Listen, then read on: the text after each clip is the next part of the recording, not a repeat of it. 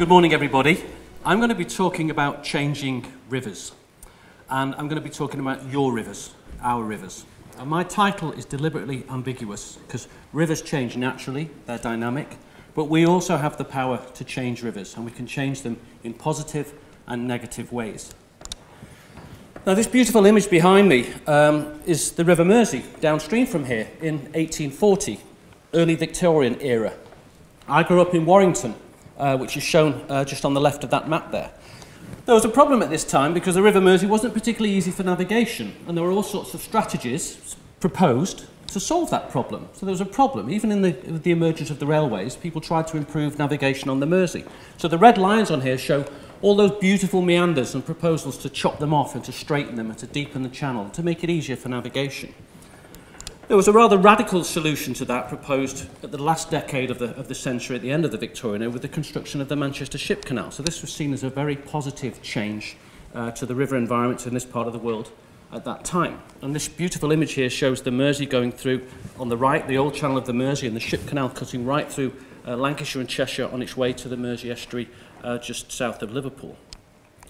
So there were a series of problems identified and a series of strategies and remedies.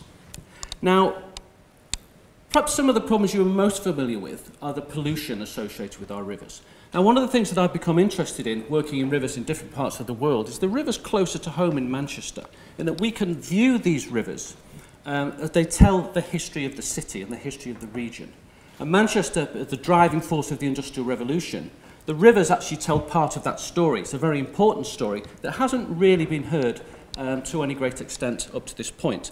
This is a beautiful image by Arthur Fitzwilliam Tate of the Mersey in Stockport, but it could be any of the rivers in this area. It could have been the Irwell in the city centre of Manchester, could have been the Roch or the Tong or whatever.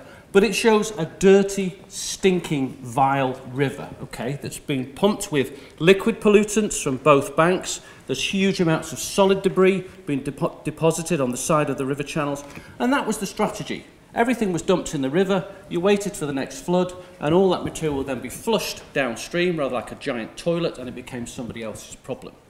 So this was the Mersey in 1848, and it was pretty typical of the river systems in the Greater Manchester region. What's remarkable is nothing really changed very much for the next 140, 150 years or so.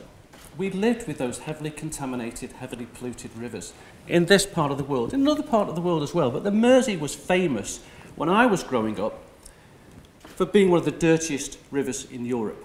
Okay, so, and the real impetus for change came from Michael Heseltine and other people in the 1980s, following the riots in Liverpool, and the transformation of the environment was seen as a major way of reinvigorating the economy and transforming sort of dockland and riverside environments. And Michael Heseltine was a real driving force. So there's a nice quote on here. It said, "Today the river is an affront to the standards a civilized society should demand of its environment.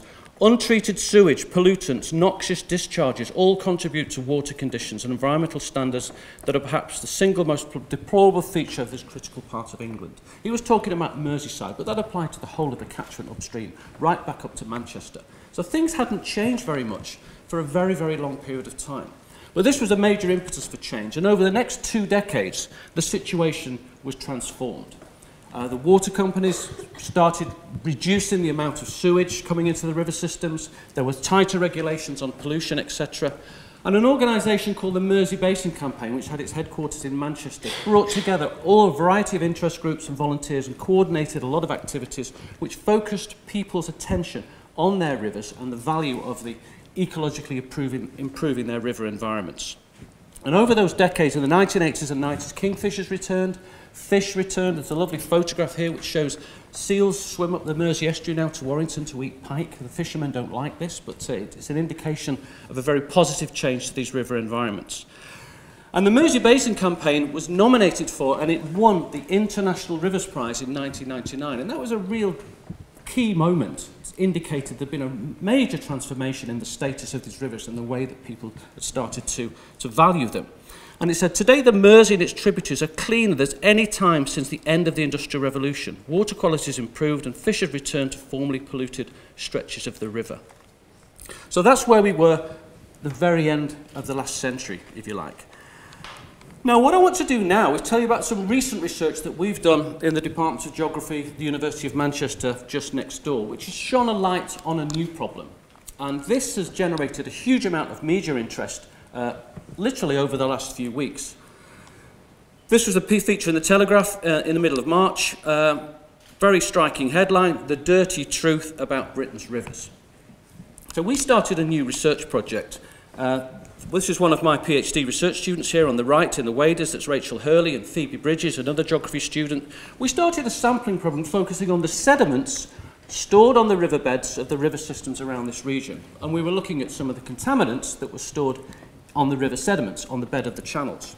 The water there has good ecological status, the water quality is good, the local environment looks to be diverse, doesn't look to be any major problems. But what we found when we started looking at the sediments on the bed of the rivers is they were full of microplastics across the region. These are spherical, synthetic microbeads that we recovered from the bed of the River Mersey at Urmston from that previous site. So, we decided to do a large-scale survey. This map here, we published this in Nature Geoscience with Rachel Hurley and my colleague James Rothwell. We published this just a couple of months ago, and this has had an enormous impact in terms of the concern about the state of British rivers and more widely, and also has been part of this wave of recognition and that we need to do more about plastic in the environment. So you recognise some of the river systems on here. You'll see Manchester city centre in the middle. We've got the River Mersey to the south, which flows through Stockport, and you've got the rivers of the Roch and the Tong and the Crowle, etc. These are your rivers. These are our rivers of the region. And we sampled 10 rivers, 40 sites, and we looked at the microplastic concentrations on the bed of those rivers. And what was amazing about this project, we found microplastics everywhere. Everywhere there were people, we found microplastics on the riverbeds. And when you get down into the suburbs, into the city, when we have industry and high concentrations of people, we found extraordinarily high concentrations of microplastics. And we don't take any pride in this, but one of these sites here on the River Tame, near Denton, you may have seen it, had a lot of publicity. It has the highest concentration of microplastics recorded in any aquatic system anywhere in the world. So, we have a problem. Our rivers are contaminated with microplastics. So, we also had an opportunity that in the winter of 15-16, there were big floods in this area. The River Irwell had the largest flood ever recorded in the last 60 years. So Rachel and I had a conversation, said we're going to have to go out now, Rachel, and resample all those sites and measure them again, because maybe those microplastics have been flushed downstream. Let's see what's happened to the concentrations. So you'll notice the vast majority of the red circles on the right-hand side have got smaller. So that sustained period of flooding in the winter of 15-16 flushed 70% of the microplastics from those river channel beds. 43 billion particles were flushed downstream through the system. So we found that river systems are actually quite effective at cleaning themselves. The rivers can flush the microplastics from the channel beds during reasonable sized flood events and wash those materials downstream. So, 3 things that came out of this. Microplastics were pervasive. We found them everywhere, even in the rural headwater reaches. Down in the cities, down in the towns and the suburbs, the microplastic concentrations are very high indeed. We looked at microbeads. We looked at microfibers. We also looked at microplastic fragments. And now we're trying to tackle the problem and work out what the dominant sources of those materials are. How many of you have a washing machine? Okay. How many of you wear synthetic clothes? Okay. This is a problem for all of us. We're all generating microplastics. They're all finding their way into the drainage systems. Many of them are finding their way into the river systems. How many of you have used personal care products that contain microbeads? Go home and check. Michael Gove banned microbeads in personal care products from January of this year, but I bet many of you have still got things in your bathrooms, in the back of your bathroom cabinets that contain microbeads. You could have a single shower using gels or exfoliants that contain microbeads, and a single shower can release thousands of microbeads, synthetic microbeads, into the drainage system. So, what does all this mean? Well, this is the city centre of Manchester and Salford. You've got the River Irwell there, circling down into Salford Quays. These are the rivers that we sampled and all the headwater streams. So solving this is a fundamentally geographical problem. We have to work out what the sources are, and we have to tackle the sources at source. we also have to reduce the amount of microplastics that we use. Now, this piece of research is the largest scale study of a freshwater environment ever conducted. Most of the research on microplastics up to this point has focused very much on the oceans, it's focused very much on the marine environment. What this research has demonstrated is that the main supplier of microplastics to the oceans are river systems, and particularly river systems draining urban environments where people live and where we have industry. So we're all part of the problem.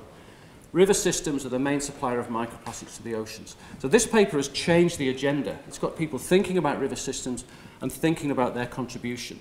So if we want to solve the problem of microplastics in the oceans, we have to keep microplastics out of rivers. We have to change the way we behave, we have to change our regulations, we have to change the way we monitor, and we have to change the things that we do in our homes. Okay, thank you.